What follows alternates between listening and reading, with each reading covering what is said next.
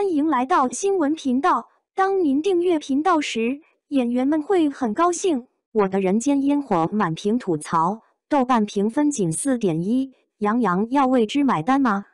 杨洋、王楚然主演的现代都市剧《我的人间烟火》已播出完毕，但收视和口碑反应两极分化，一直争议不断。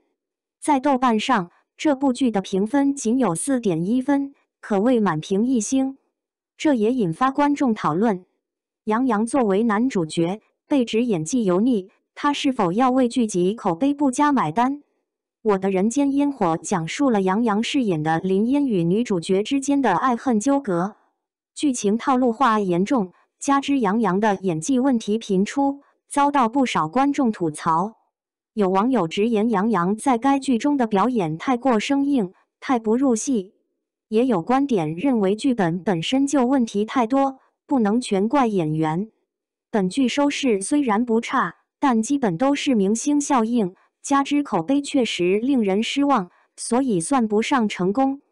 影视作品口碑直接关乎演员的市场价值和未来发展。杨洋在这部戏的演技口碑跑偏确实不利，会不会影响他以后的发展？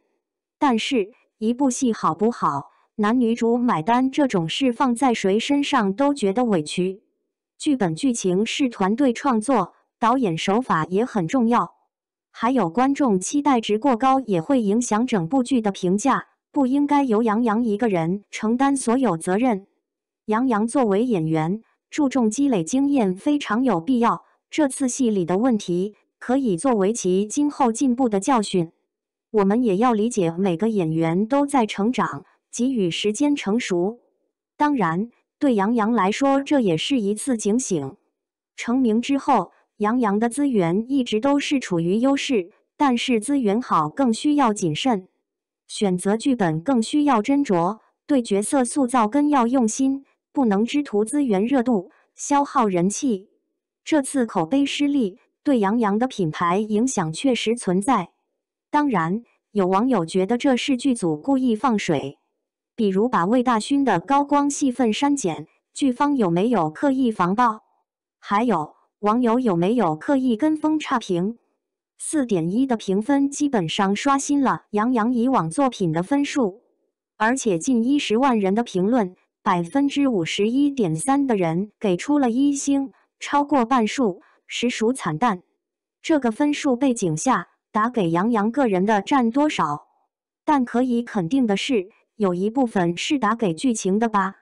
当然了，事已至此，说什么都是多余的，重要的是能汲取经验教训，找出不足，在下一部戏中全面提升。希望杨洋有能力识别出这是观众对他的期待，激励他后续能给大家带来更出色的影视作品。杨洋要主动表态，也未必是个坏事，最起码杨洋应该敢于正视自己的不足。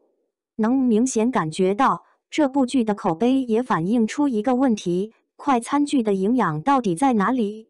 该如何有营养的操作小说影视化？要知道，这部剧的原著小说口碑也是参差不齐的，改编难度其实是很大的。相信剧方在筹划这部剧之前，就应该想到了吧？所以，过分苛责杨洋意义不大。这是资本资源和艺人热度的双向拥抱，暧昧之前就别有用心，这类型的玩法大家并不陌生。对此，小伙伴们有什么看法呢？欢迎在下方评论区留言，和大家一起分享讨论吧。